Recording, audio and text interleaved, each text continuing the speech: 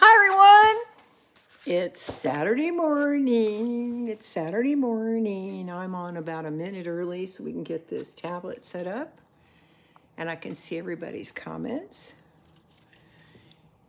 My name is Leslie Ohnstad. I'm the creator of Color Art Products and I am your host of ColorPlay Live 3 days a week, Tuesdays and Fridays at 11 a.m. Pacific Standard Time, and I'm here on Saturdays at 9 a.m. Pacific Standard Time. And it is 9 a.m. right now. So let me get our tablet set up so I can see everybody's comments as they come in. Welcome, welcome. Hope you're enjoying some gorgeous spring weather out there. It is definitely rocking and rolling here. I mean, it's still really, really cold in the morning, but it does finally get, I think they're claiming 70 degrees by 4 o'clock in the afternoon. Hi, someone that just came on. Say hello. Who's here? Welcome, welcome. Who's in the room? I'm just getting the tablet set up here if you just came in, so we can get on and see everybody. Yeah, I don't need to play that. Go to the channel. Hi, hey John. Hi Cindy. Nice to see you guys. Woohoo! Let's see if it lets me in. It always makes me look at a commercial. Here we go. We got Cindy, Sherry Ellis, Kathleen Mefford, John N., Kathleen McGee. So Kathleen, no more court stuff this morning, right? No court stuff that we have to worry about? Because I know you were really busy yesterday with some stuff for your sweet girl, right? Some kind of thing that they needed from you. Saskia's here. We're doing a little roll call. So I have something different for you guys today. Uh-oh. Why did my Android just shut you guys down? Now I can't see anybody. Give me a minute. Why it's doing that, I don't know, because it doesn't work if I can't talk to you. Okay, why is it not letting me go to YouTube? This is not cool, especially today, because we're going to actually have some class stuff happening, and I'm going to need to see your answers. We are literally going to have a little class today, but as you can see, this thing just keeps... Oh, good. The judge was happy. That's fantastic. Okay. And he should be happy. You guys are doing a great job with her. I mean, she's amazing. She's confident. She's beautiful. Hey, Sandy Sanders. Your ears must be burning. I was just talking about you last night to somebody. How well you're doing with that Jesmonite, right? Okay, let's see if this tablet holds up, because it's never really kicked me out. I see Michelle D is also here. Yeah, I had to sign in to, I had to, my setup got a little weird here. Okay, so those of you that missed my swipe yesterday, bad children. Do I have paint on my nose? I wouldn't surprise me. I had to clean off the turntable and get my piece off so I could reset the table. I barely got on in time with 1 minute to spare. We're lucky we even have lips on, no eyebrows today. This is en natural on a Saturday morning, just like as if you came over to my house and we were gonna sit back and drink a cup of coffee together, right? So we're gonna look at what we did yesterday. I'm thrilled with how it dried. It's not completely dry, but we did a Nautilus swipe. And the colors that I used, I will put them out here as long as I can get room on my table here to manipulate all this stuff. Sherry Ellis had kind of inspired yesterday's color combination. So what I did is I took some of the, I'm going to put my camera over here for a little bit. I took some of our Titan Teal, the Vivid Intense Titan Teal. Hey, Scarlett, how are you guys? I'm just recapping for those that didn't see yesterday's. So I put some Titan Teal, probably about I ended up figuring out I might have put a 1/4 teaspoon, so I had to fill this thing up with paint, okay?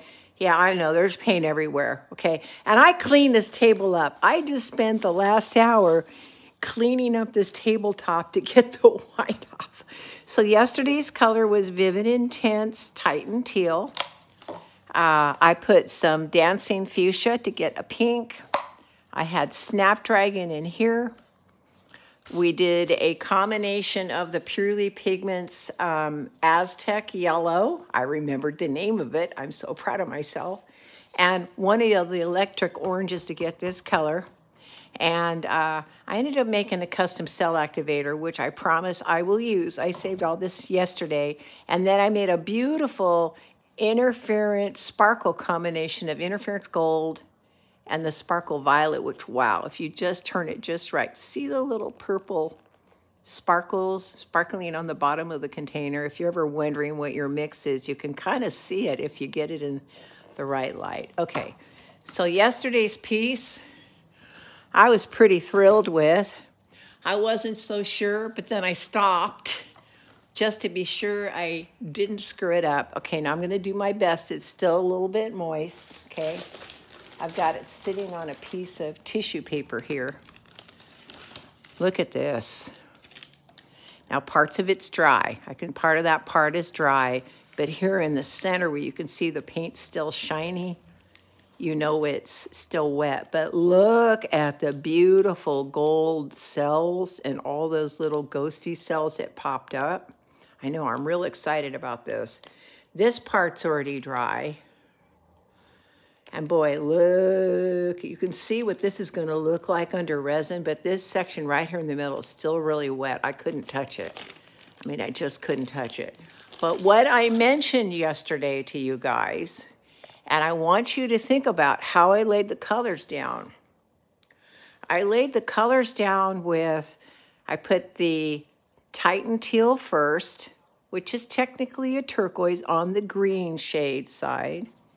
Then I laid down the Snapdragon. Now look what happened where the Snapdragon and the Titan Teal mixed. See how it gave us almost a blue? Now when you turn it, you're gonna see the purple cast, but laying this way, this is more blue because it picked up some of the blue. Yeah, this was yesterday and it's up, you can watch it, right?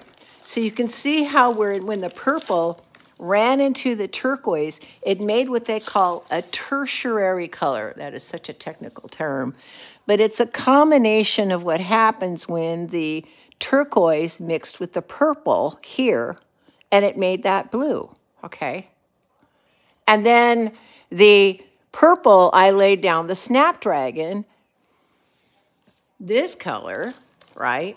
I laid this color down next to the pink, the Dancing Fuchsia. But where the two mixed, it made another secondary, tertiary color here where they mixed, right? And now you can actually see the pink. And then where the pink mixed with, you know where I'm going with this orangey yellow, right? You can see how much yellow is in here, what happens when it's spun out. I mean, most of the color in there was this Aztec Yellow Purely Pigment, and there was only 2 drops in the cup. But look how strong it was when it went around. But as that yellow, my point is when the yellow, this yellow-orange mixed with this pink, look what it did. It kind of made a red-orange color here where it mixed. Not quite red, but a lot of a red-orange, okay? So I laid them in that pattern so when they ran into one another, they would automatically create kind of a secondary color effect. And also I wanted to make sure that, now it's not necessary. I've seen lots of beautiful blooms and swipes where they're putting green one on top of red. But if you notice, the prettier ones, the green will have almost a turquoise effect, and the red will almost have a pink effect. We'll get into this more when I'm mixing them. And they have a common denominator, right? And the common denominator between them was the purple shares, it's made out of red and blue, so it shares the common denominator of the red, There's a purpose of why I'm doing this with you guys and making you listen to what I'm saying here. And yes, there'll be a pop quiz afterwards, but I wanted to share the common denominator. When you're making purple, it's made out of red and blue. If you're making a red violet, hello, it's mostly red with a little bit of blue. So the red is the common denominator in here, and so when they run together, it's obvious. Same thing here. This is a red violet. Well, it may be a yellow, but as it warms up and gets more orange, how do you make orange? Red and yellow. So there's a red common denominator in the two of these. And so when they blend in together like that, you automatically get, and I know this is probably the perfect piece for Mandy because she's always picking colors to try to create a rainbow effect, right? And then again, I've got to be really careful because it's on this tissue because it's still wet. I did use a whole lot of that interference gold to violet. And I think this is going to be really gorgeous when it gets resined. I wanted to do another one right away this morning. But then I thought, I thought a little bit better about that because I just realized this was Saturday morning, no makeup, lips only. I barely had time to get my table cleaned up. Like I said, I took an hour getting all this paint off and resetting this table up clean. So, good morning, Dee. How are you doing, sweetheart? Miss Dee Lee is in the house. So, what was the point of that little exercise we went through? Well, like I said, I promised you guys color mixing, and sure, it's a ton of fun to take that Aztec yellow and add some interference violet and watch your eyes kind of pop and go, wow, what was she thinking when she did that? But what was I thinking when I did that? Well, technically, yellow is a direct complement to violet. Thank you, John. Thank you for telling me I look fabulous. Yes, and I am covered with paint. Did I get that paint off my nose yet? I know I have white paint on my nose. Sorry about that, guys. Hi there, Joan. How are you doing, sweetheart? And how's the weather in Missouri? So yellow is a complement to purple, okay? So if I put violet, which is basically another word for purple, in the yellow, there's going to be a little shifty contrast. Doesn't happen all the time, but in that particular situation, it worked. So I think today I plan on doing some basic explanation of colors, color mixing. If you've already heard all this, I apologize in advance, but I think we're going to get to the very basics. So as we expand, and then possibly if I can figure out how to do a Zoom class where we can dig in further into color mixing so you understand how they work. It's not just about putting the beautiful minerals in the colors and making them sparkle, which of course I love to do. There's no doubt I love to do that. You're listening to me ooh and ah all the time on camera when I'm doing this. But I want to dig deeper. Okay, so let's start with color. Now, anybody out there tell me what your 3 primary colors are? No, this is not a test. You're not going to get a grade on this. What are the 3 primary colors that are out there? Please, someone speak up and help me with some interaction here. Yellow, red, and blue. Thank you, Catherine Mefford. Yep, yellow, red, and blue. Okay. Now, do you also know that yellow, red, and blue, there's a computer across town with this company that actually makes fabric paint and paints for a living. Thank you. Everybody's responding, red, blue, and yellow. Thank you. We know our basic. But did you know that they can make 2.1 million colors out of yellow, red, and blue? That's million with an M, okay? So that means if we're looking at a color wheel, and the color wheel is going to have your yellow, red, and blue, your primary. And then your secondary colors is what happens is when you mix your yellow and red together to make your orange, you mix your yellow and blue to make a green, and you mix your red and blue to make a purple. Those are considered your secondary colors, okay? Now, I'm gonna keep going back and forth in the camera to make my point, but for everybody who's brand new and doesn't know all this stuff, okay, I'm gonna paint these basic color cards. I know you said you already know this, but this is gonna really help when we get to the complements. This is an 80 weight linen cardstock. It's a little bit easier to paint on than a mixed media paper and not quite as strong as a watercolor paper. Now, the closest thing I can get you to a pure yellow in our Purely Pigment line right now, and the goal is to give you a complete 48 color acrylic crayon box eventually when it's out, right? So the closest one we have, I think, because I can't call this Hansa yellow, we're calling it mellow yellow, but it is basically a clean Hansa yellow, a bright, clean yellow. No doubt it, doubt it. I don't see any orange in this. I don't see any green in this. I see just the perfect, bright yellow. So the mellow yellow in your Purely Pigments is basically what you would also translate to say a Hansa, just a pure, clean yellow, okay? Yes, there is a purpose to this exercise, I promise you guys, okay? And it is amazing that they can make 2.1 million colors out of these three. Now, this color is called Holly Berry. It looks a little orange to me in the bottle, but it turned out that it's actually not. And it is a pure quinacridone red. Okay, I'm gonna do a nice little, I'm not trying to paint this like a watercolor. I'm just trying to get a really nice bright card of pure color here so you get the idea of the red, all right? That is red. Let's add a little tiny bit of water to this thing to get it to spread out.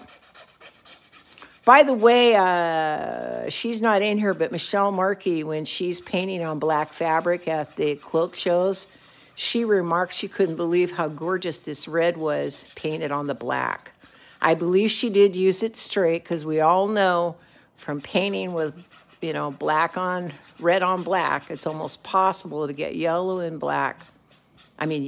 red to show up on black. Okay, so there's basically your red. This is a blue. Now we're calling it azure blue. This is a pure phthalo blue.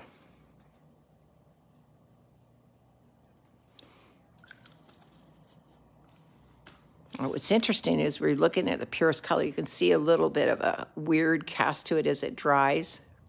That's just the pure color base as it comes out.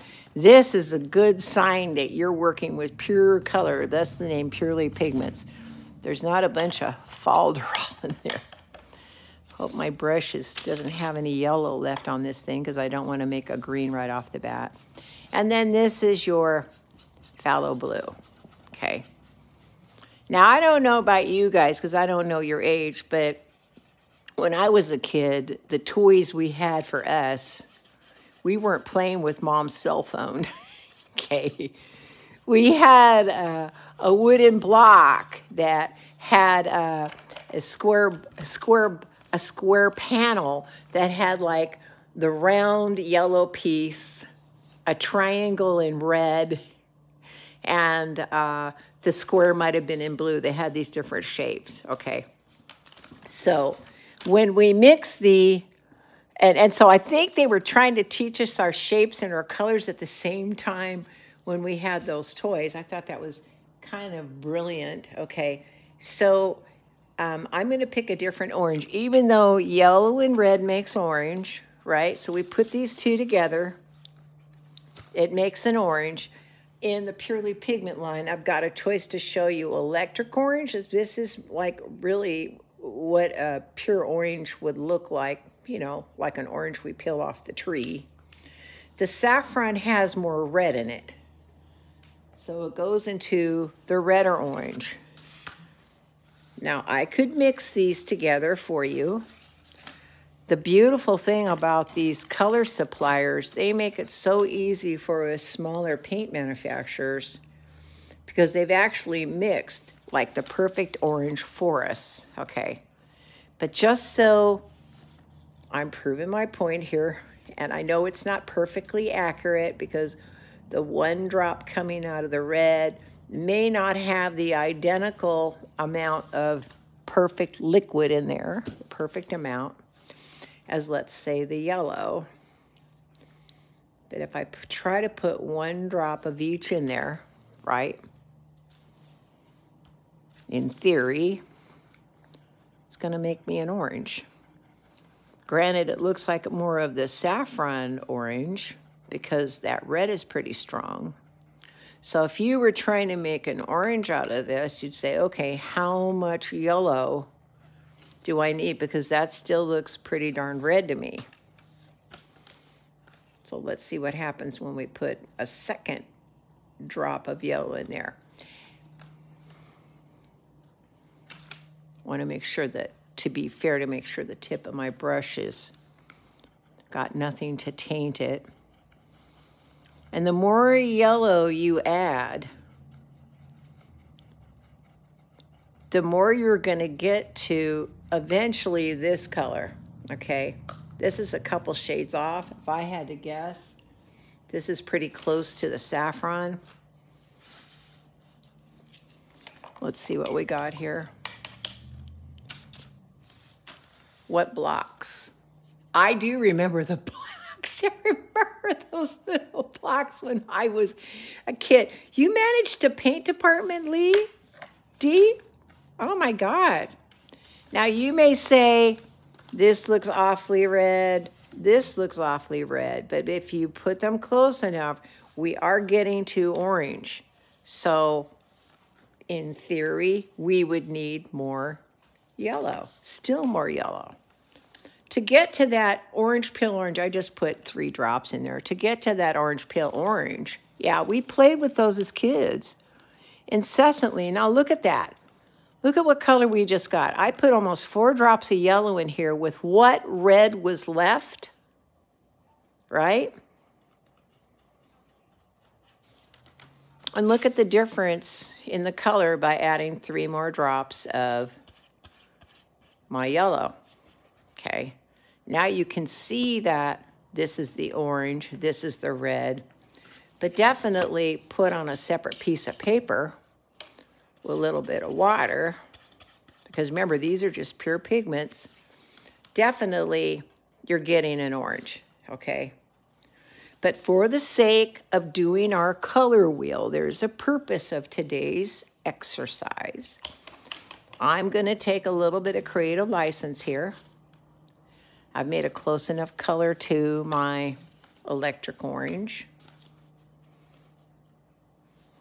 So we consider orange a mix of, what, yellow and red, right? Okay, pretty simple. People think, oh, it's too simple, Leslie. What are you trying to explain to us? Now, fortunately for us, these color manufacturers, they made a beautiful orange. So I don't have to measure every single time to try to get the perfect orange when I'm making color for you. I'm in luck. This is a color that I can turn right around and not have to mix for you, okay? So that's our first color combination. Now what happens if I take my blue and my yellow? Okay, same situation, yellow and blue. Am I gonna be able to make like the perfect green? Well, let's see. If I had to guess, I would need more yellow than blue to get to the green that I'm looking for. But to start right off the bat, because you guys need to see how concentrated these are. It ended up being 1, 2, 3, 4, 5 drops of this to 1 drop of that holly berry to get that red. And I'd even taken some of the red out. I mean, to get this orange, I had taken some of the red out, okay? So let's put this yellow in here. That's 2 drops of yellow. I'll go 3 drops of yellow. See if I can save a little time here. And I'm just gonna put 1 drop of the azure blue, which is our phthalo blue,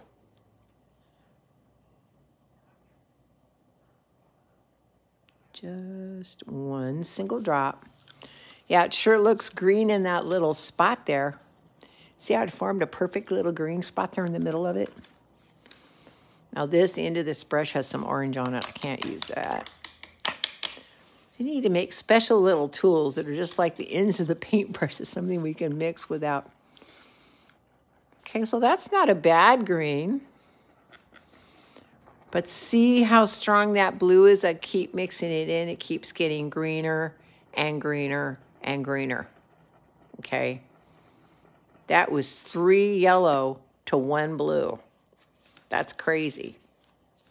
Now, let's see how that works towards on our paper. I'm going to grab some of this. It's more of an earthy green. I call an earthy green because it looks more like a green you'd find in nature. It's not that perfect Kelly green or Irish Luck green or even the chartreuse green, right? This is a variation, and it's more of an earthy green. And yet we are fortunate, again, that the companies give us, that's Vibrant Aqua. Where is my green? There's Black Plum. Here we go. Perfect Peacock. So this is phthalo green. Perfect Peacock is actually made with a color called phthalo green. So the companies actually will make us, make the green for us. God, everybody's so quiet. I hope it's because we're all focusing on what the teacher's saying. I know. I get nervous when I don't hear from anybody. Let's get the yellow and red over here where it belongs with these colors, okay. Oh, that's right, we're doing this exercise here. Yellow, blue. So the phthalo green is a gorgeous color. I mean, I could try all day long to try to make the perfect phthalo green, but trust me, I don't mind at all jumping to the end of the game here and having the perfect green made for me. Okay. Now look at that green. It almost looks unreal. Not quite what nature gives us. But it's a perfect basis for stemming off and making all kinds of other colors that you want to make. It's interesting how the phthalo green, to me, borders so closely to a turquoise. I mean, granted, it's a green. There's no doubt it is a green. I make a lot of green paints off of this. But what you want to do is you add a nuance of a little bit of yellow. I'm not going to mess with our swatch here. But a nuance of yellow.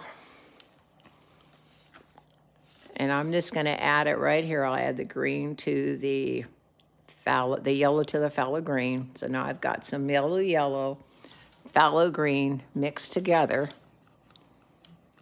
Look at that crazy, crazy, perfect Irish green.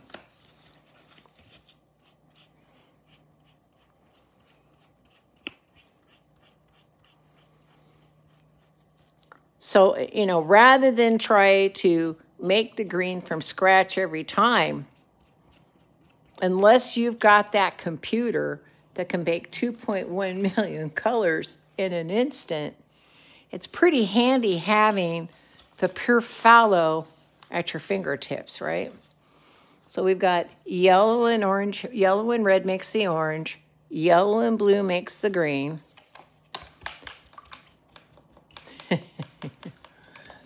Yes, ma'am. Hi, Shannon. What are you just yes, ma'am-ing us for? Okay.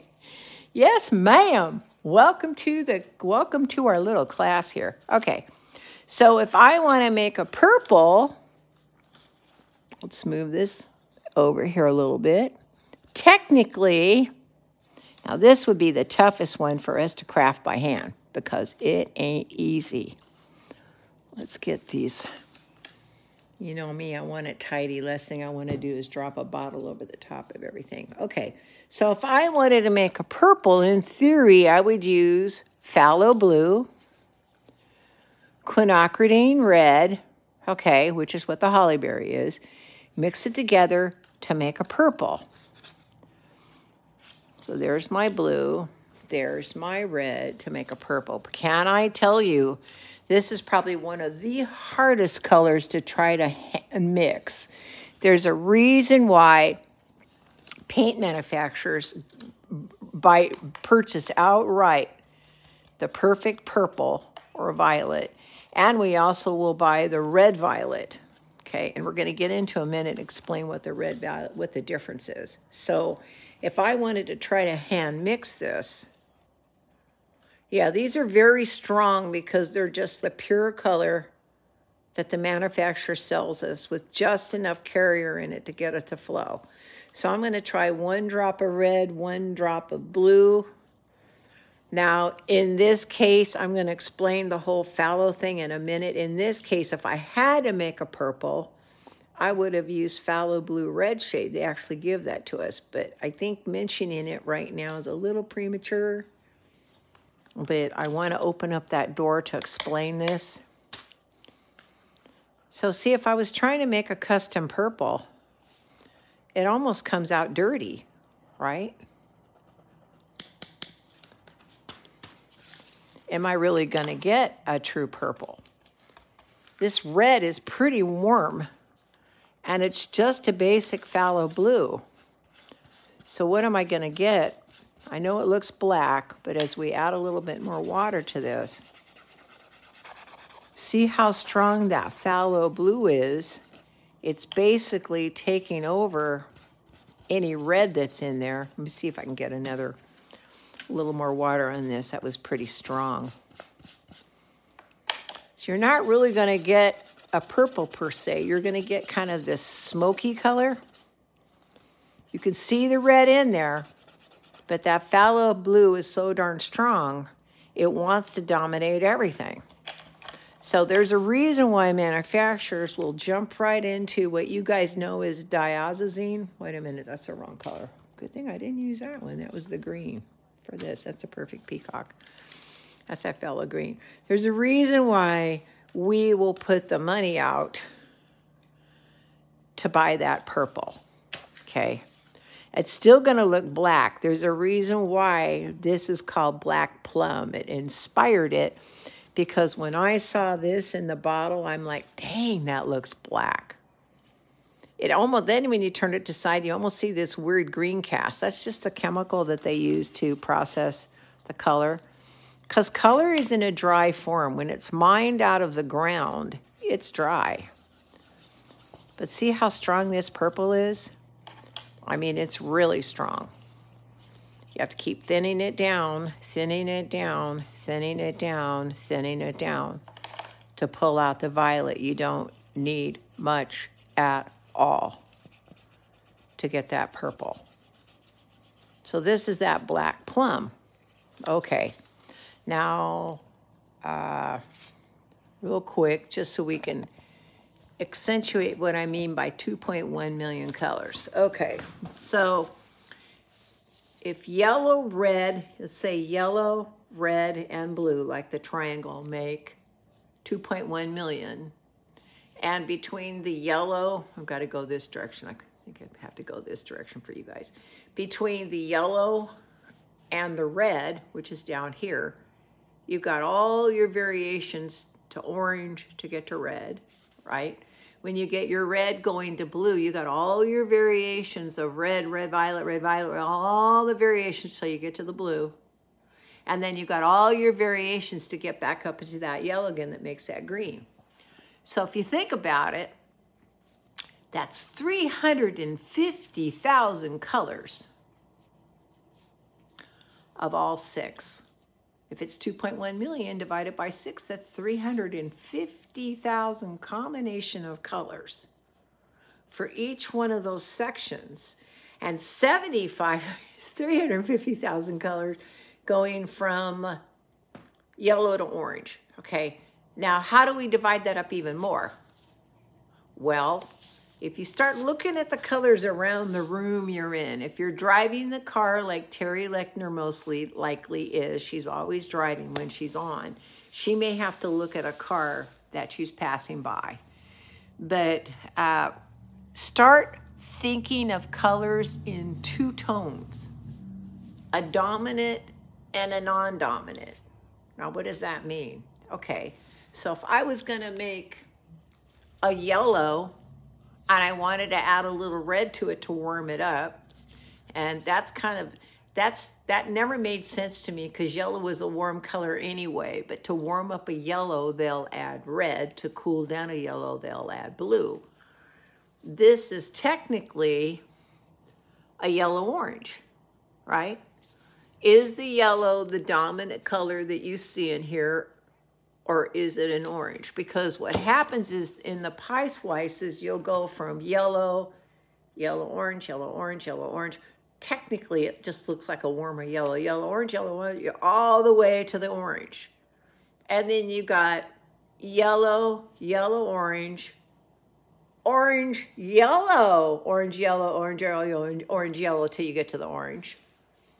Then you have your orange going to red as it goes farther down the reel, but then it turns into a red-orange. So you've got orange, red, red-orange. Now you've got 175,000 colors in each one of those individual pie slices.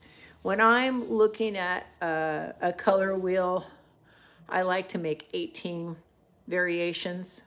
We tried to educate people that when we did the master set on the primary elements, we put them in yellow, green, yellow, orange, yellow. We tried to teach while we were doing that, and I don't know if it landed like a big flat bomb or not. But when you start looking at color, there's very few in the world that are actually just a pure yellow, red, and blue. Very few, technically 3 out of 2.1 million. Okay, so why am I trying to get this, impress this upon you? Because this is where you're gonna find your common denominators, where you're gonna find colors that blend together, or where you also find colors that contrast. Now, what do I mean by contrast? They're colors that complement. Contrast is a little bit of a technical term. Complement just means they look pretty together. They make each other pop, okay? Technically, yellow and purple are complements. They're opposite on the color wheel, okay? And your green and red, they're opposite on the color wheel. They're complements. And your orange and blue. And by the way, orange and blue is the most used combination of complements. If you watch any of those late night TV shows, check out the sets. They're using lots of warm browns, mahoganies, along with blue lighting, because this is considered the most comfortable combination for your eye to see. There's a vibration that happens when complementary colors are next to one another. This is the next most way your eyes gets excited. And there's even a place out on the internet that tells you just how much purple and blue to put together. Purple and yellow to put together. So the vibrations are not too much for the eye to handle. But how do you remember what's a complement? You could write it down and try to memorize it. I will say that I would memorize it. I had to memorize it, but memorizing it is the best thing you can do. It's like just doing our times tables. You need to know the complement to the red is the green. You need to know that the complement to the purple is the yellow. Okay, you just end up memorizing it. But here's a little trick I thought was kind of interesting, and I'm going to show you on camera, okay? Remember we used yellow and red to make orange, right? All right. What's interesting is the complement to orange is the only primary color we didn't use to make this up. So you're going to use 2 primaries to make the orange, and the complement to the other primary is the combination of the 2 mixed together. It's the blue, okay? Same thing when you're doing your Yellow and blue makes green, right? What's the one primary color I didn't use when making the green? Come on, John, somebody speak up. Sherry Ellis, Kathleen Mefford. If I used yellow and blue to make this green, yes, red is the primary I didn't use. And technically red is the complement to green. Same thing with the blue and red made purple, right? And the only primary we didn't use to make the purple was, yes, yellow.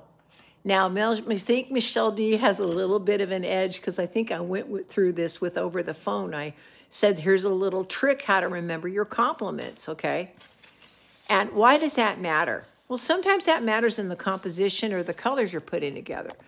Years ago, I did this little book called The Colors of Radiance, and I was trying to, which by the way, I found a copy of it for 50 bucks on eBay. I think it was eBay or Etsy, which I'm thinking about taking the content of that book, recording it, and creating some kind of class out of it. But the book went through the relationships of the colors, like I just explained to you, how you make your different browns, whether it's a warm brown or a red brown or a cool brown.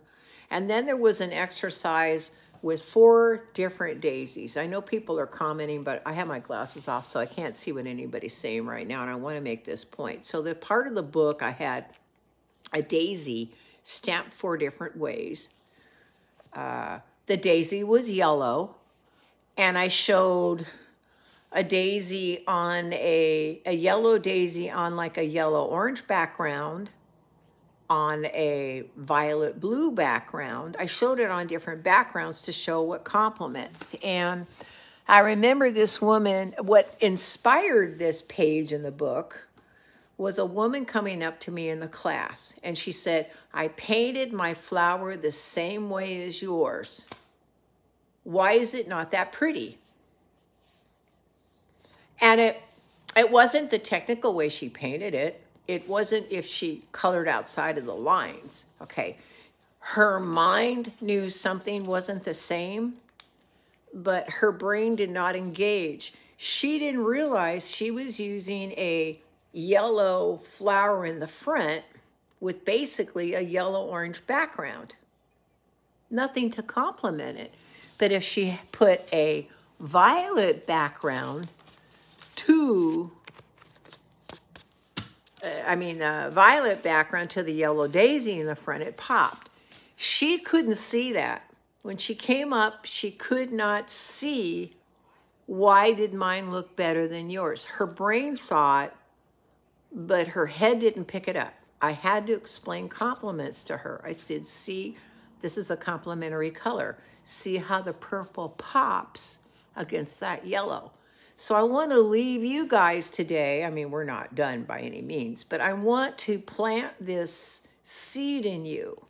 Start looking at the colors in your world around you. I do it all the time. I'm walking around, oh, that's a yellow-green. Oh, no, that's a green-yellow. Which is the dominant?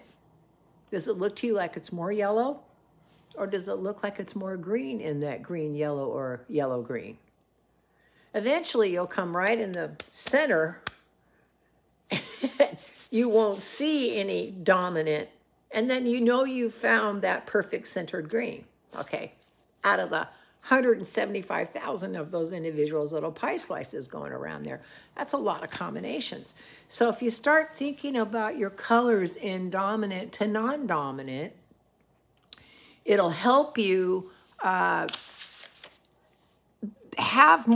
exercise more power in what colors complement. Yes, on the class, please. Yeah, I'm trying to figure out, I've never done a Zoom class. I've heard they're very wildly successful. I might even do the first intro. And again, it's in the middle of the thing. Everybody's here, so I'm going to do a little bit of business right here, right now. we are still trying to raise capital so we can reorganize the warehouses and expand, okay? And in order to make an effort for that, last week we did the Stock Up 40. We had that special code. Thank you, everybody who joined in and helped us. Well, we're taking it a step further. We're creating these VIP, whatever we want to call it, member gift card codes. I'm going to have a window open for about 10 days. You can come in and get a $500 gift card for 41% off, or a $750 gift card for 42% off, or a $1,000 gift card for 43% off. Now, it may seem weird, but there are people that want the new watercolors, want the new things that we're making. They don't want to feel rushed that they've got to go in and pick something out for 40% off right now because the thing's going to go off sale. They don't want the pressure. And as part of the perks, now when I'm working on anything new, this group, it might be only 25 people. You guys are going to know first when I'm working on something new. You're always going to end up on the sampler list. Not once in a while a sampler. Your names will be on a regular list of sampling products or sample colors that go out.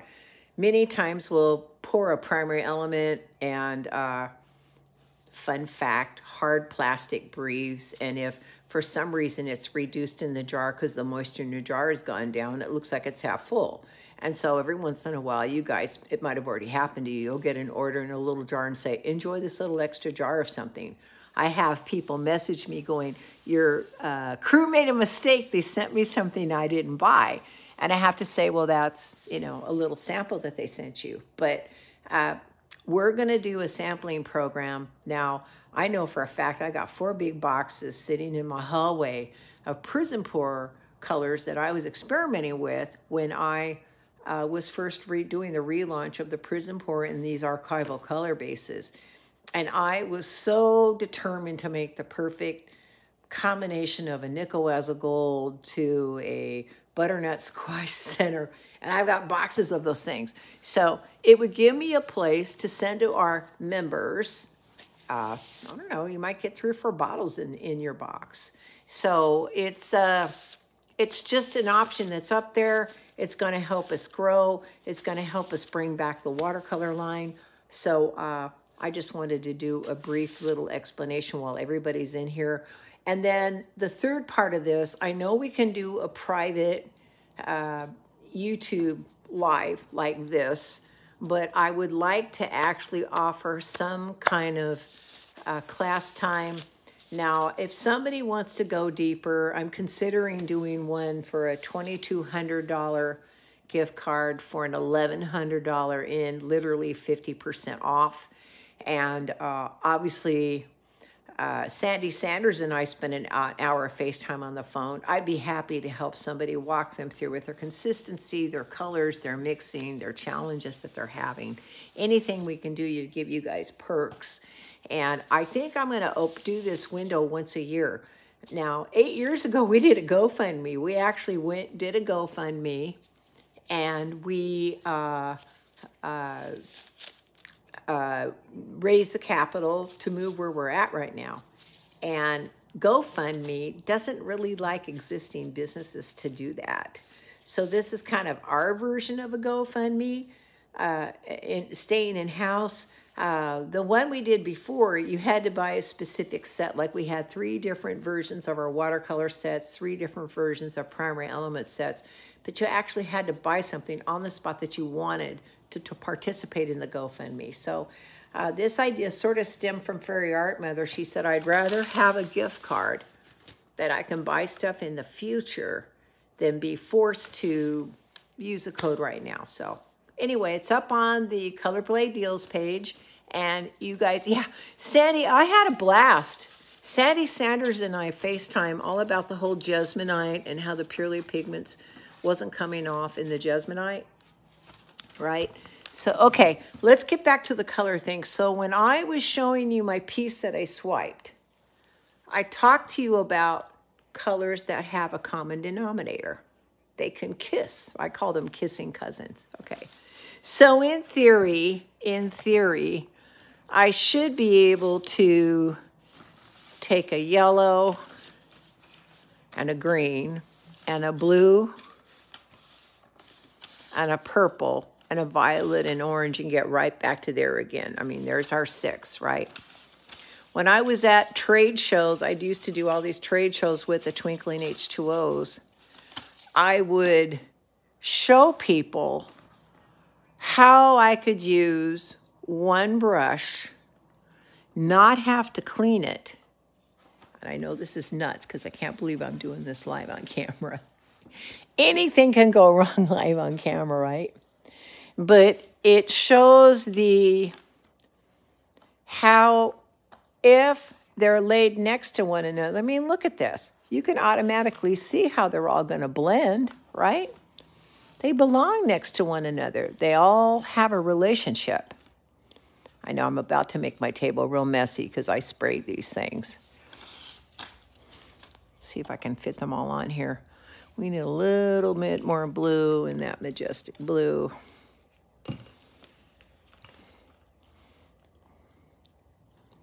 See, I'm going to run off the table here. There's not going to be room. I'm going to put these other ones in the back. I only picked a dozen colors as I was trying to get ready for this event. I panicked going, what if I picked the wrong colors? And so I think I picked way too many, in my humble opinion. But the test, this is the test. Let's get these guys up here. And again, I know I'm messing up my table. Just so be it. You guys are going to have to live with it. My butcher paper was so nice and clean, wasn't it? Sorry, guys. That's okay. We can make this work. We can make this work. So, yeah. But see, you think about that. John just said something, and he's right. Look at the rainbow. If you think about a rainbow, I'm not liking how dirty this paper is already. I guess I'm going to put it on something else. Yes. Oh, Denise, you need to watch, even though I'm not going to say my project was fabulous. Yes, when the Purely Pigments was designed, like Denise asked a question, can she use Purely Pigments in resin? Obviously, Denise is somewhat new to our Saturday crew. She may not know. I'm just putting water in these watercolor cakes. Absolutely. I designed them with resin in mind because I wanted to, sorry guys, I'm trying to find the perfect paintbrush here to do this with. I want something a little bit fatter, not something little. So it makes like a big brush stroke here. And my water's not exactly clean. Let me get some clean water here. Again, I think I'm going to put a third piece of paper on here. I do not like all that dirty water soaking up into my piece.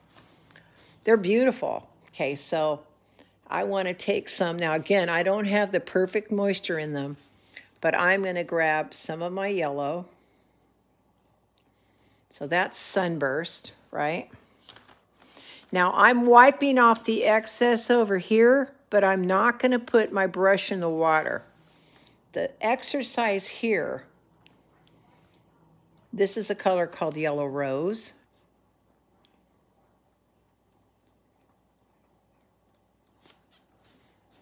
And I'm simply just brushing off on the paper towel any excess water in here. I think this color is Orange Peel. They're really wet, so I can't really see them. But as you can see, the orange peel is going to blend nicely because you've got your yellow. They're going to a yellow orange. Now we're actually at a pure orange. Now, the only red I found was Vavoom Red, but it's got a lot. Oh my God, I washed the brush. I wasn't even thinking. What a dope. It's a habit to wash the brush, guys. Don't let me do it again. That's right, Denise. Lots of questions. No, sweetheart. No, Denise, questions are good. We want lots of questions. I think this ended up being a deep coral because I couldn't find like poppy red or cinnamon red in my group. So this is an orange, and technically this would be a red orange. It's called deep coral, but it's kind of a red orange, right? Now I'm going to wipe my brush right here. I'm not going to put any more color art. Now I'm going to try to jump to a pink right away. This is a color called Apple Blossom. Pinks and turquoises kind of make the color wheel more interesting. Hopefully we got enough water in these things.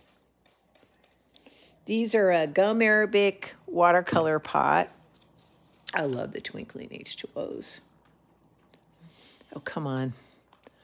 I knew I didn't have enough water in that Apple Blossom. And the coral is mixing into that Apple Blossom, but it's still compatible. I don't think I gave this long enough to wet up. Let me see if I can get some Apple Blossom stirred up here. Typically, I'll wet the cake, let it sit for about a half an hour, and then wet it again, and it'll form a creamy paste in the center, similar to a paste out of a tube. I just want to get a real good hefty amount. I kind of blew it here with not having enough Apple Blossom for you guys to see. I'm sorry about that. But I know the next color is going to make up for it. Got plenty of orange on this brush still. I think this is jasmine. Yep, this is the jasmine. Now, why I'm putting the pinks in there is because if you're talking about a pure color wheel, yeah, they don't enter pink. But pink and turquoise is part of our world, isn't it? So we know the Apple Blossom, the pale pink, will do fine with the coral, right? This is the jasmine, and it doesn't look bad, actually, with some of these other colors in it. It's not as vibrant as you're used to seeing, but it's color. Now, this is Vavoom Red. Now, Vavoom Red, while it's got the name red in the title, it's actually got a lot of violet in it. So this, to me, is a red violet. There's a lot of purple in it. Now, next to the jasmine, you can't really see that, but if you were trying to paint this and expected a hollyberry red, that is not hollyberry red. You can see that purple in that Vavoom Red. So because we're at the end of that grouping here, I'm going to go with Vavoom Red here also. Let's get a little bit farther up here so we can get the Vavoom Red here so you can see it. Right, now without... Yeah, we're going to get everything in, honey, so you can make your own. Yeah, we will eventually. But we plan on also producing them. Okay, so now I'm jumping direct. This is a big leap to go from Vavoom Red to Snapdragon, because Snapdragon's more middle of the road. I mean, it's like the perfect purple. But I'm going to go ahead and mix it right next to my Vavoom Red. I'm still okay with that. Now, had I put another one in the middle, it kind of wouldn't have gone so dark like that. Quite frankly, I could have gone Vavoom Red, then maybe a different type of red violet, and then the red violet would mix into the Snapdragon. But I think you guys are getting the whole point of this exercise. Next color would be Evening Primrose. This is considered a blue violet, or actually as much purple as in there, I'd call it a violet blue. But there's still a common denominator between that Snapdragon and getting to this Evening Primrose. Now, there's enough blue in there. I'm running out of paper towel to wipe my brush off of. There's enough blue in that Evening Primrose to be able to make the stretch to the Majestic Blue. Are you guys seeing a pattern here? We're not making mud. Because there's a common denominator between these. Red, violet, and there is red in the Snapdragon to make that purple. Blue and red make the purple, and there's plenty of blue in that Evening Primrose, right?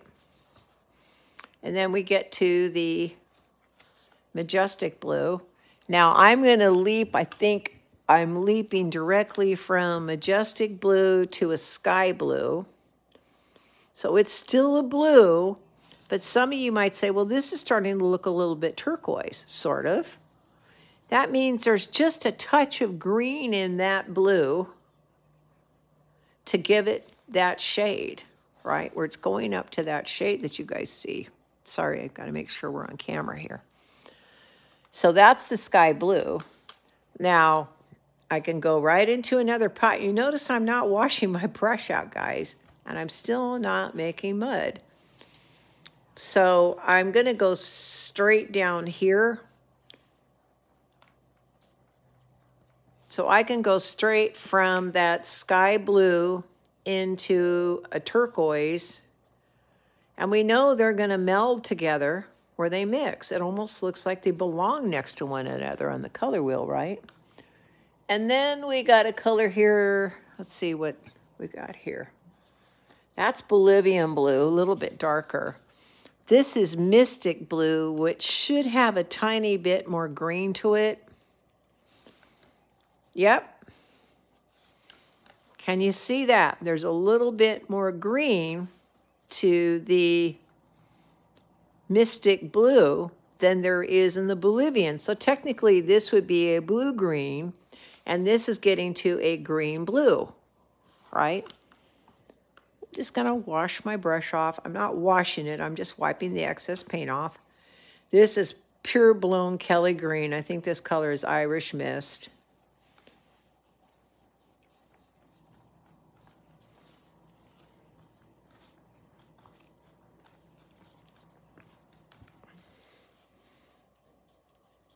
There's a key lime. Wow, and lo and behold, if I clean my brush off well enough, I'm just getting the excess off. This still has plenty of green on the brush. Yes, it's going to taint my pot, but I can go right back in here to this yellow.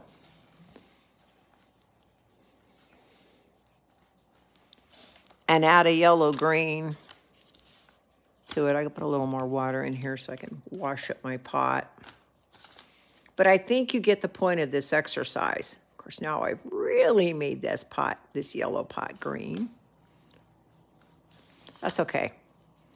You can rinse the whole thing off.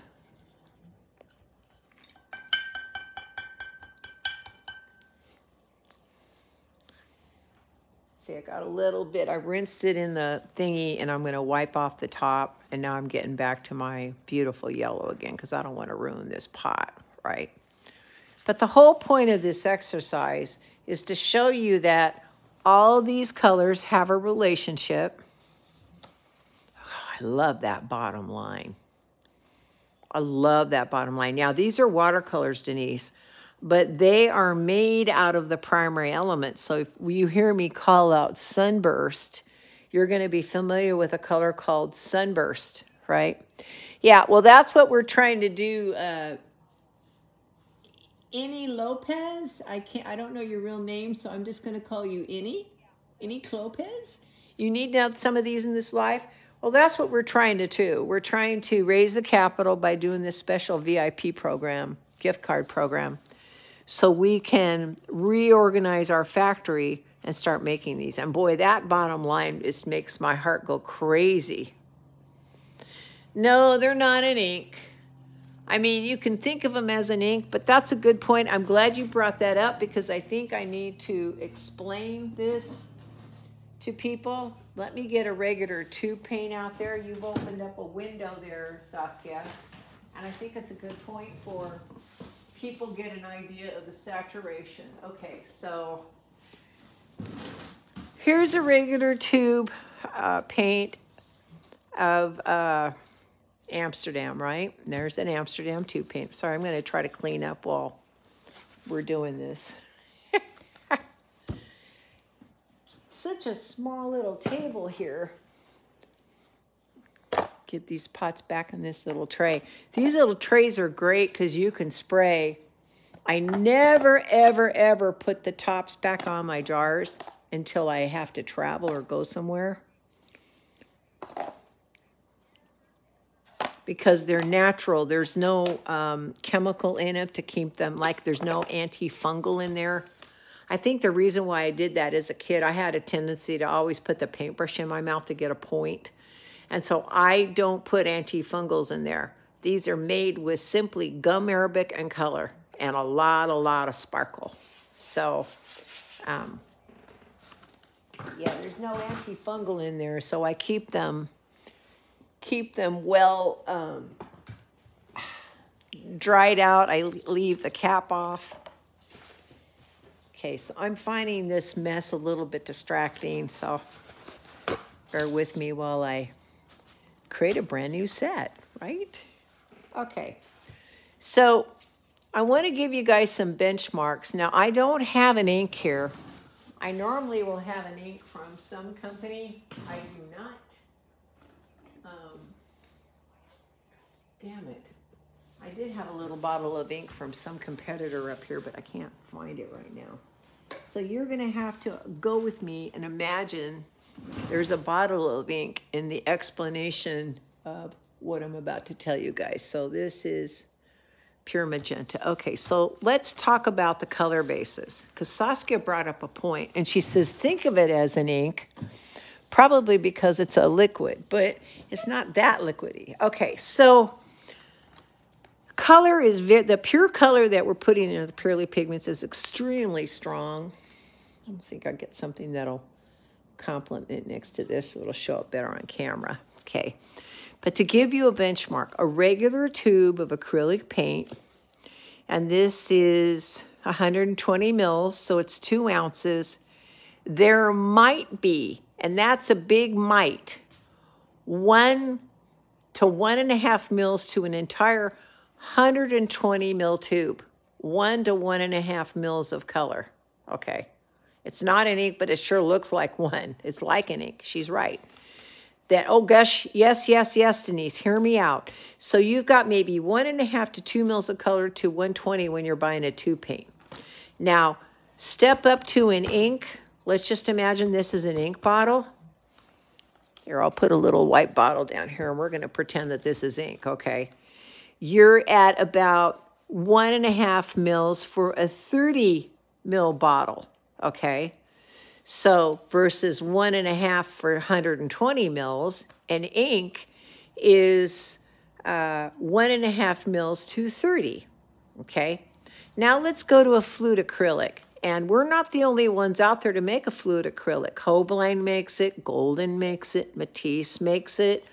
Many people are jumping on the bandwagon and make a fluid acrylic. They were considered at one time the most intense colors because benchmark, you've got 3 mils of color per ounce, Denise. So in this 4-ounce bottle, there's 12 mils of pure color to this 4 ounces compared to 1.5 mils of color to this 120. And I know the numbers are confusing, but if there's 12 to the 4 ounces, equal to equal, that means there's 6 mils of pure color to the 120 mils, and this is only 1.5. That's how pure these color bases are that we're getting from the manufacturer, okay?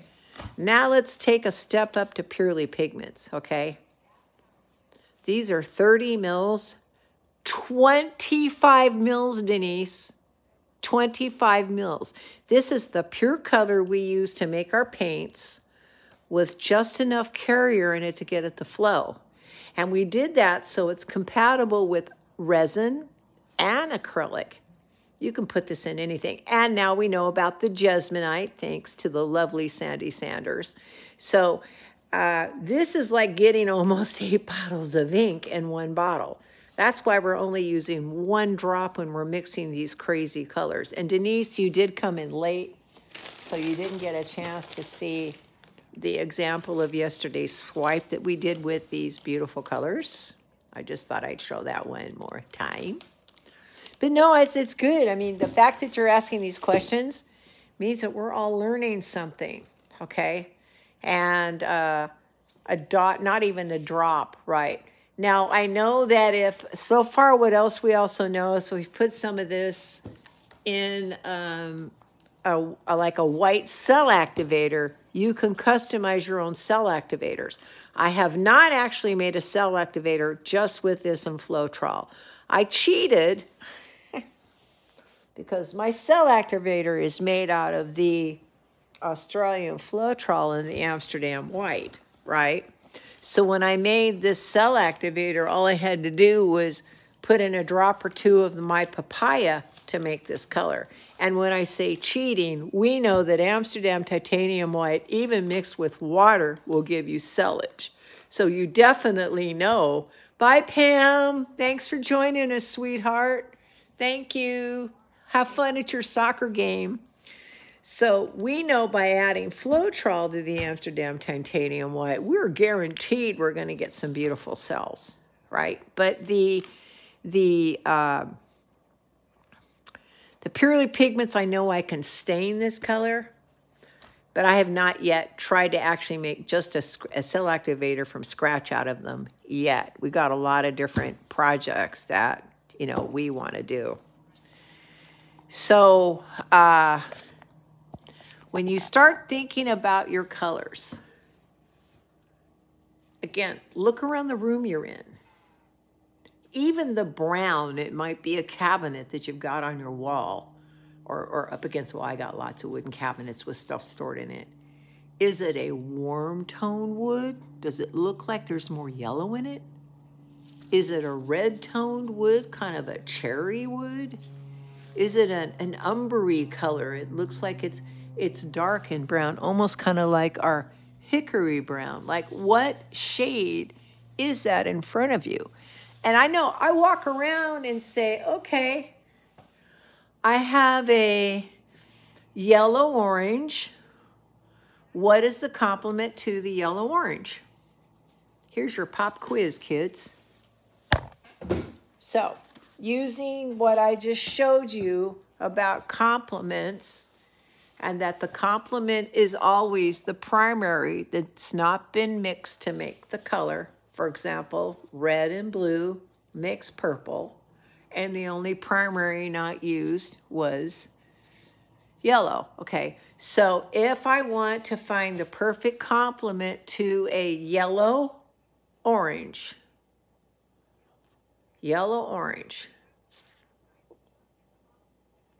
I know I'm boring you now, Johnny. Okay. Sherry's got part of it, but what's the complement to the yellow? Thank you, John. What's the complement to the yellow?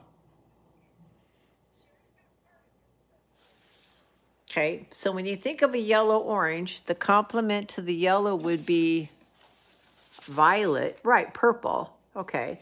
And I have an orange that I need to find the complement, which would be a blue. So the true complement to a yellow-orange is a violet blue. Now, I'm trying to get you to think in two tones. Sheldon's favorite color, boysenberry. Almost, because that boysenberry does have a lot of blue in it, but it is a violet blue. Okay, so the complement to a yellow-green. What's a complement to a yellow-green? I hope so, because it's a little technical. It's not me literally painting. Okay, no, yellow-green. Think of yellow-green. You've got two words. So what's a complement to the yellow? What's a complement to the green?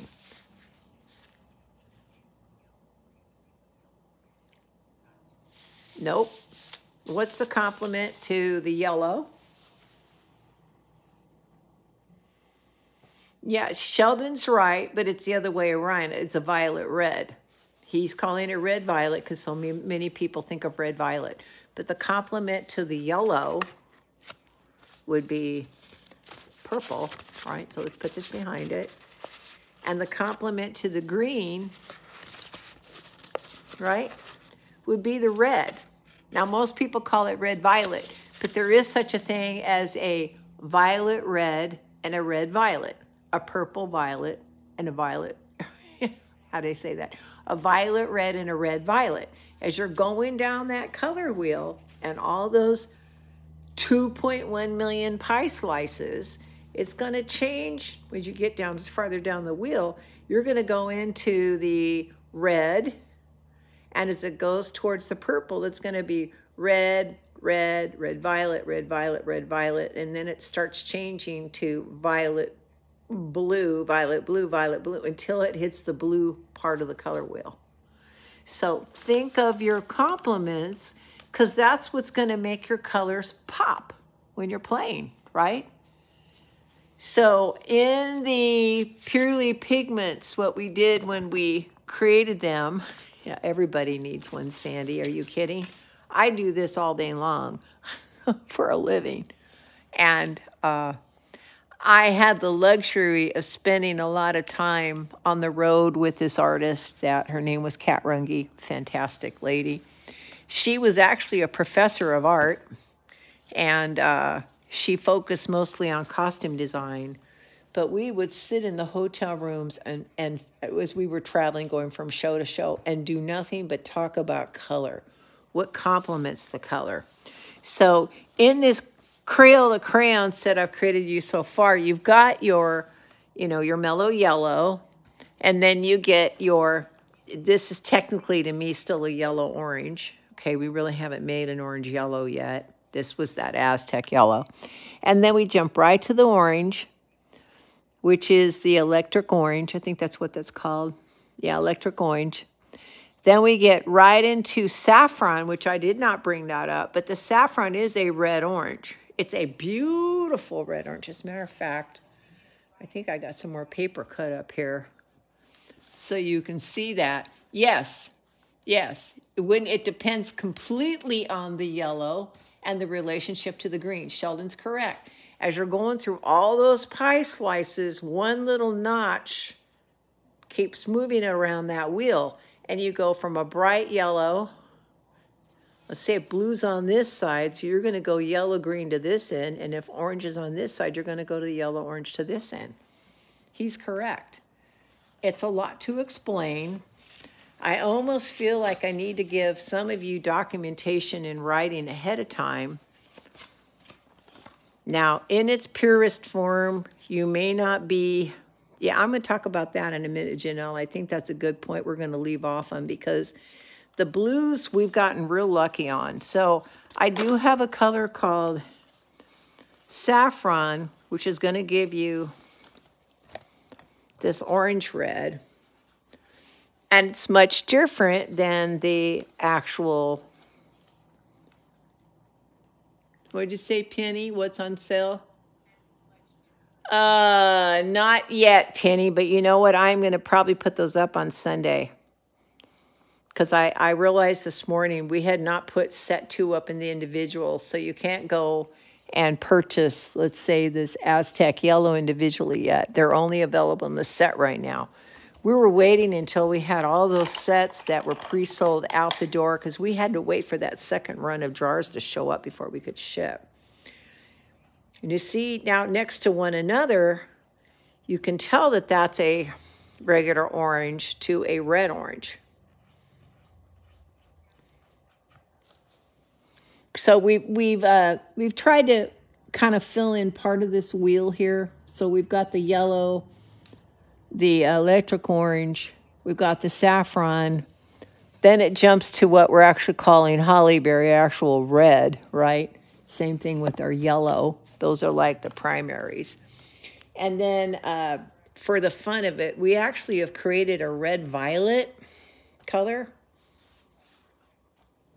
which it goes, you need to have a red-violet. What did we call this? I forget what we called it on camera. It actually has a name in the set. Now I'm blanking. Somebody tell me what this color is in set 2. I'm totally blanking. I gave it a cool name. I thought I did. It's red violet.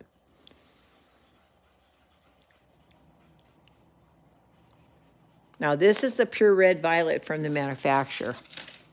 I did not make that. Completely different from the blue, and I call it, it's more of a true violet, but it looks like it's got more blue to it, okay? Now, Janelle brought up a point of, and I want to leave you guys with this, of what about the fallows? Okay, so, what did Sheldon say that we're learning here? So when you say blue-green, blue is the dominant. Yes, and green-blue, green is the dominant. He's nailing it. Sheldon nailed it. You're right. As you're getting into that teal section, you're going to go from blue-green, green-blue. And if you look at it, you can tell, okay, does that have more green or blue? It might depend on the eye with the cameras on. They've also used a mixing white to lighten this up. But this looks like it's just got a tad more green to it than blue to it to me. That's my eye. So if this was a blue-green, what's the complement to a blue-green? And I'll give you guys a minute to answer that.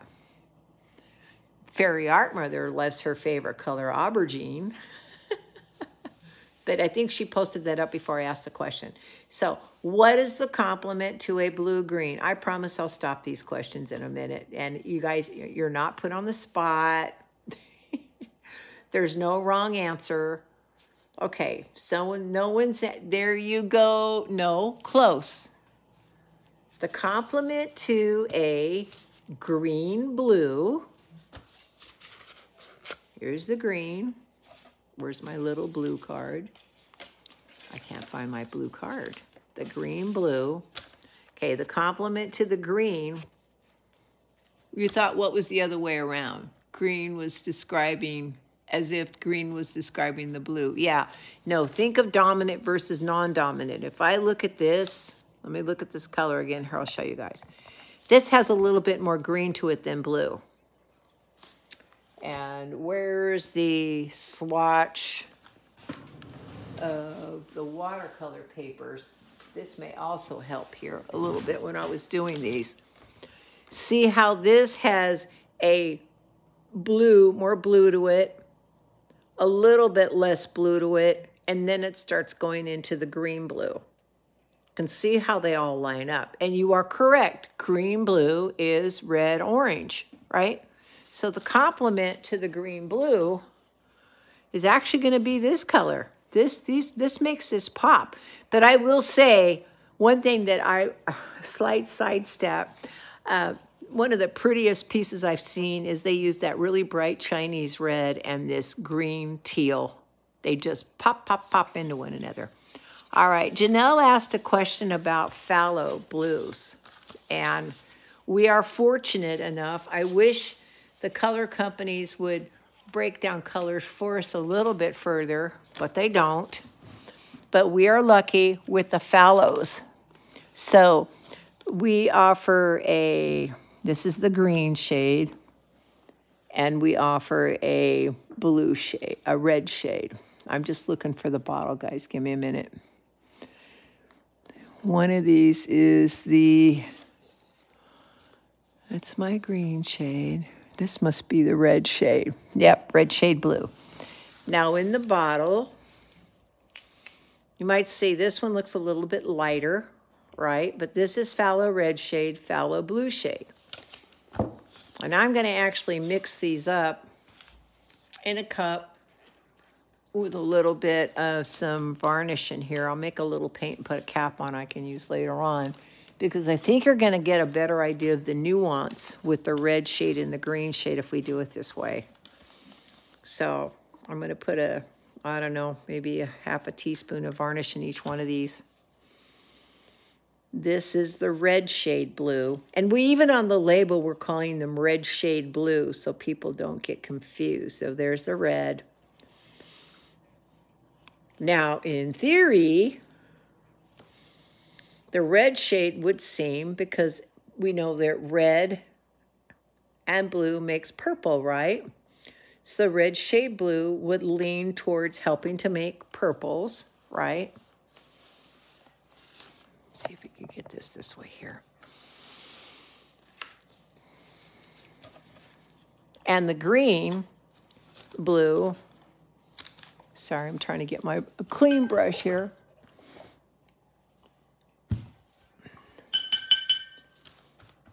I don't want any yellow on this thing. Last thing I want to do is taint this.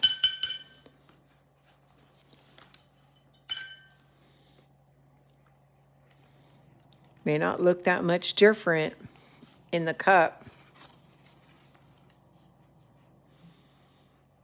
red shade blue.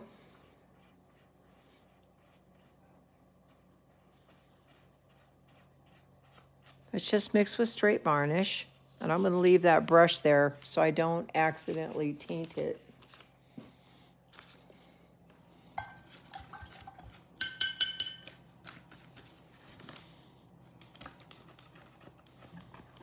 Now, they even look a little bit different in the cup, right? And as they should.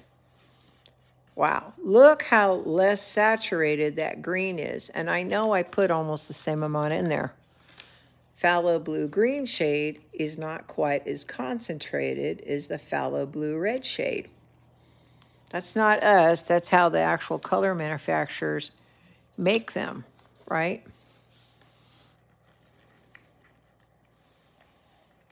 Slightly lighter value. See if I can get more on here so you can actually see what the color difference is. Here, let's do what we did on our single drops to the card, because you need a good representation of what this looks like. Now, I know you don't see any green yet, okay? And you probably don't see any red. And yet they are a different blue. This seems to be a little bit warmer. This seems to be a little bit cooler. As soon as we add interference green to that green shade, almost immediately, it's going to look like it's making a turquoise. And if I could add blue to this, but because we're playing with the red shade, right, my instinct is add interference violet, not red, because, you know, red and blue make purple. And so violet, to me, is probably going to be the prettiest with this. I mean, you can already see how the shades are responding to what we put in there before I even stir it.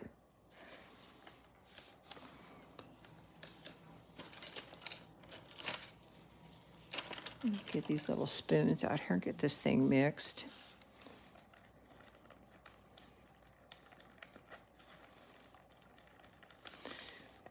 Now, when I wanted to make a wine, I think it was one of the first videos I did, instead of adding black to a red to deepen it, because black is a shade. It removes color. Black removes color. It's not adding color. So when I wanted to take a red and make it into a wine, I kept adding phthalo blue red shade to it to darken that red and get it into a wine tone. I will warn you, though, I couldn't do it with the Purely Pigments. I had to use the Vivid Intense, because remember, there are 3 mils per ounce. This is 25 mils per ounce. And so I had to use a phthalo blue red shade in the Vivid Intense. And yes, Denise, I was working in an epoxy, so I was able to even add a few drops of Vivid Intense to my epoxy to get the wine that I wanted. But you can see what happens with that phthalo blue red shade as soon as you add the interference violet.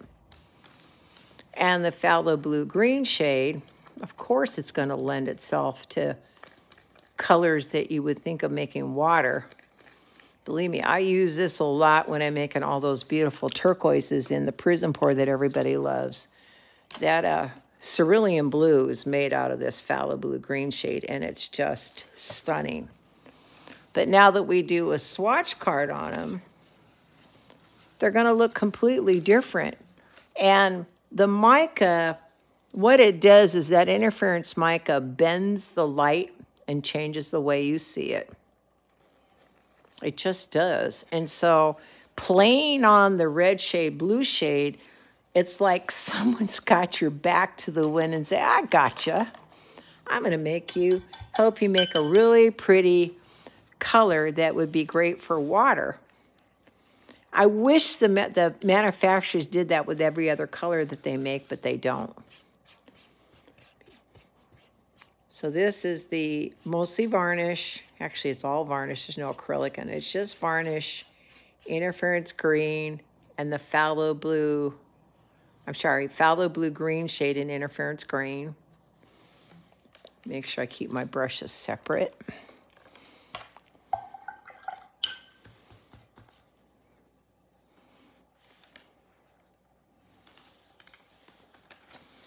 You see all that purple on there? You can immediately see what that phthalo blue red shade does to the color. I like varnish because it seems to show true color even though there's lots of bubbles and stuff on it. Where acrylic paint, stuff can get hidden. And of course, epoxy. Nothing gets hidden in epoxy. Everything is seen in the clear. So I want you guys to start thinking about your colors. When you look at colors, what are you looking at? I'm probably going to create a monster here, right? John Niedermeyer always says he's, is azure blue, it's a straight phthalo blue. Let me show you. I did that one more time. I think that, oh, this is the regular azure blue, right? So to show them difference, a plain phthalo blue versus a green shade and the red shade. Now, when I'm making a Payne's gray, I like, or a dark color. Now I opened up another door. Technically, Payne's gray, according to everything I've written, I've read, is made with ultramarine blue and a raw sienna brown, okay? But there's now manufacturers that are taking phthalo blue and adding black and calling it Payne's gray. When I made mine, I actually intentionally I mixed the red shade blue and the green shade blue together. We know that red and green makes brown, right? So I intentionally mixed those two together and some of the regular phthalo blue. You can do it with your azure blue, and you'll get a really, really, really dark color that's almost to a Payne's. I still avoid all the temptation to add black, even though there's companies that now put black in their Payne's gray, because to me, black takes color away. Adding color makes it richer.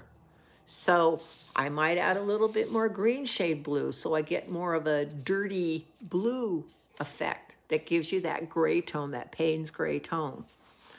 But I just kind of wanted to rip off the Band-Aid so the next time I start talking about complements, remember the two primary colors that made that secondary color, like yellow and red makes orange. The complement is the primary color you didn't use to make that secondary color. Yellow and red, you didn't use blue, so blue is the complement to the orange. Yellow and blue makes green. And so red is the complement to the green, right? And the red and the blue makes purple, and the one primary color you didn't use was the yellow. That's okay, Terry. You missed my little color class today, but that's all right. And just so you can see yesterday's piece one more time so everybody can see yesterday's piece because Terry just came on. It's not completely dry, but did come out really, really, really, really nice. Yeah, we actually have 20, 30 people around right now because we just got joined by Terry Lechner. So this is how it turned out. I cannot wait to resin that thing, Terry. Anyway, that's it for my little color basics today. I was going to do a pop quiz, but there was so much learning going on. I didn't think it was really fair to do a pop quiz right now. You guys might want to watch this video a couple times and take some notes and write it down. We've just barely scratched the color, but I thought it was time to kind of rip off the Band-Aid and get into the basics of color mixing, right? And get this conversation started. And if I can put together some kind of Zoom class, or I wish the way that YouTube would allow us to all go into a class together and we could hear each other like on Zoom. Because I think it's time to start teaching this. Okay, people are making comments. Let me get my glasses on. See what everybody's saying. Go into YouTube after posting, do a thumbs up. Thank you. Thank you, girls. Thank you, Penny. Thank you, Janelle. Thank you, Sharon. Oh my goodness, Hope, you made it. So glad you made it, Hope. Today was more about color mixing, but you can, I know you're still tending to that beautiful new baby Arlo. And so brand new babies smell so good. Smells so good. Anyway, guys, thank you so much. I love you guys. Oh my God, Loida, so nice to see you, sweetheart. So nice to see you. Anyway, I will see you guys on Tuesday and Friday and Saturday next week. Tuesdays and Fridays is 11 a.m. Pacific Standard Time. Saturdays is 9 a.m. like we did this morning. Remember, the Stock Up 40 code is for a few more days. We're trying to raise that capital so we can, build out our warehouse and start doing the twinkling H2Os. And we're doing these special VIP membership cards. You're going to get all kinds of perks by joining the membership. I realize you guys have been supporting me, and just to ask for more support may be a big ask.